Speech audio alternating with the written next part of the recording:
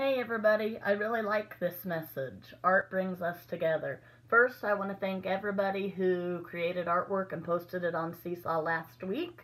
And I've been inspired this past week by all of the artwork that people have been doing to try and cheer other people up. So I want to use that as this week's assignment.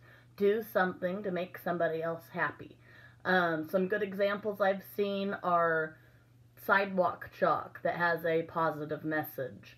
Or you could make somebody a greeting card and give it to them. Or just simply a poster, a picture you can hang on the wall that has a positive or happy message.